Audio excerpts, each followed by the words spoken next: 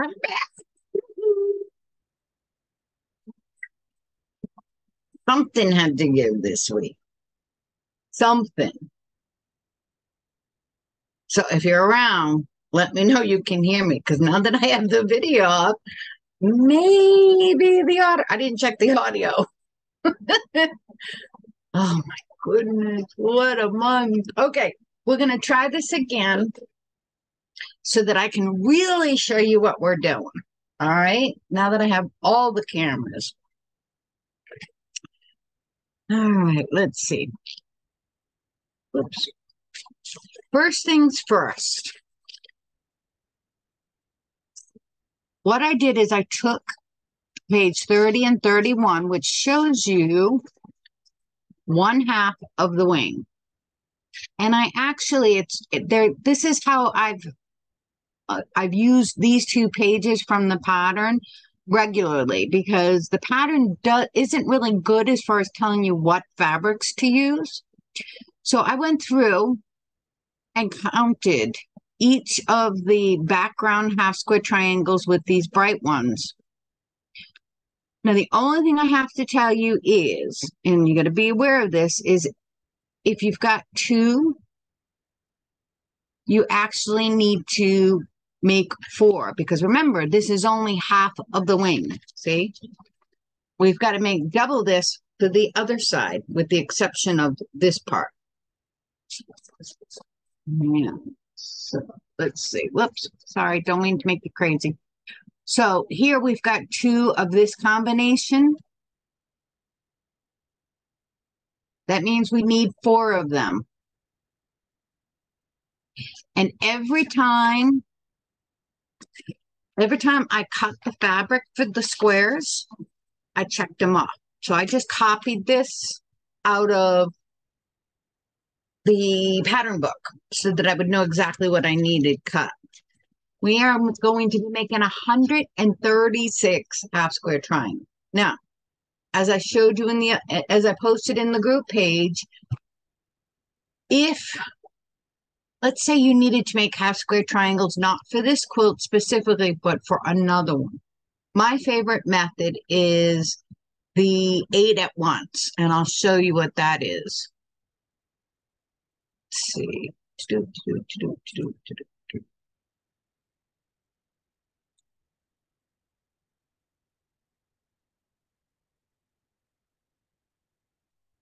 This is the method, and you can find this anywhere if you do a search. Basically, you decide what size half square triangle you need, and you're going to cut a bigger square of both of your fabrics, lay them right sides together, draw an X through the back of one of your fabrics, and then you're going to sew 1/4 of an inch line on each side of the X of those lines.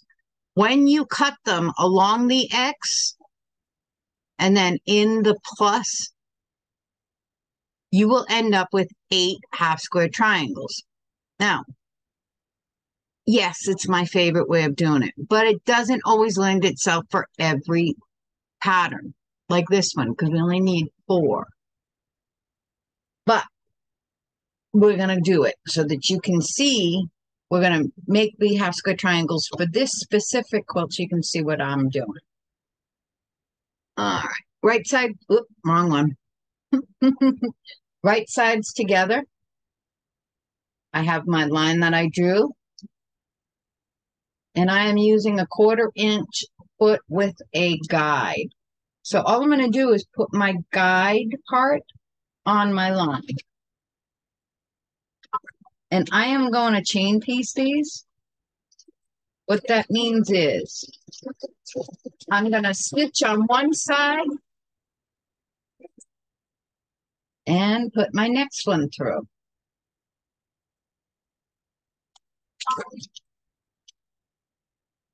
We need 4 of each one of our color combinations.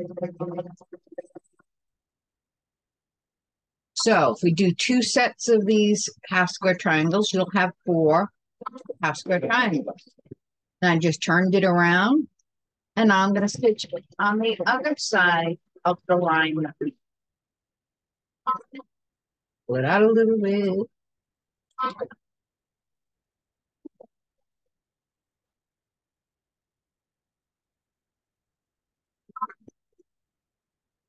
Cut my thread. Cut the thread that I put between them. And then you're going to cut on that line.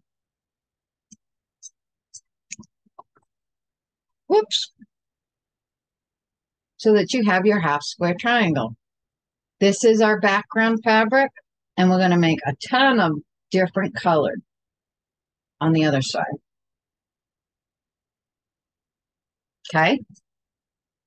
Now, the pattern wants you to iron these seams open. I personally am not doing that because it's not a really good, strong seam. And I've found that if I iron them over to one side, which is the colored side, I'm not going to iron my seams towards the background because it's too much of a pastel and it will be noticeable. But if I iron them over, it's a stronger seam, and I will be able to, hoping when I put this quilt together, use that offset seam to sew them together and align my seam. So if you want to iron them open, by all means, that's what the pattern says, go ahead. I personally am not. In order to do this, I'm laying my colored fabric on top. I'm going to set my seam so that when I iron it over, you won't see, the seam won't be a shadow behind the fabric.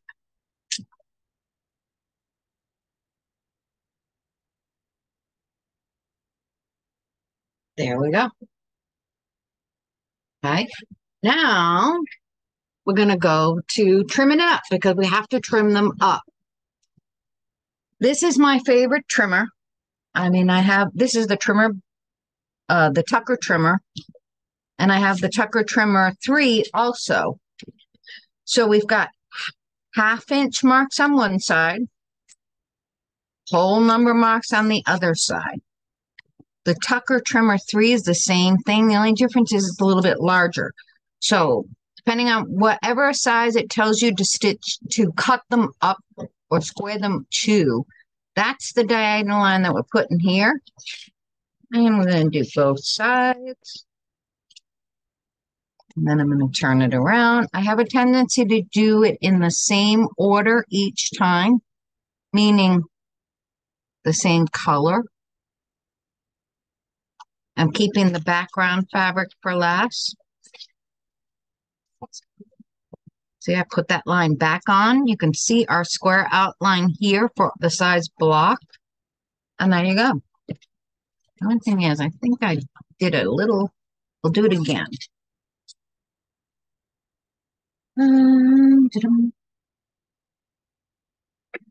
It has been a crazy week.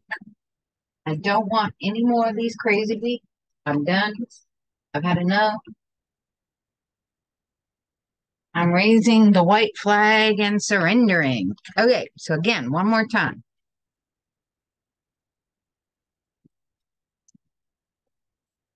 One side, then the other side. I'm using my seam line right in the diagonal here. Then I'm going to line up seam line and the dotted line around the square. There you go. Another 1/2 square triangle to add to my pile. So I'm pretty close to done. I have no idea, maybe 20 left out of the 136 that we have to do. Now, next week we're going to do flying geese. We got a lot of flying geese. So we're going to go through page from 9 through 12. And we're going to do all of the flying geese. I'm going to show you there's basically a few different options. And then we're going to skip a week and come back second week in December-ish, somewhere along there. So now there's two options in the pattern.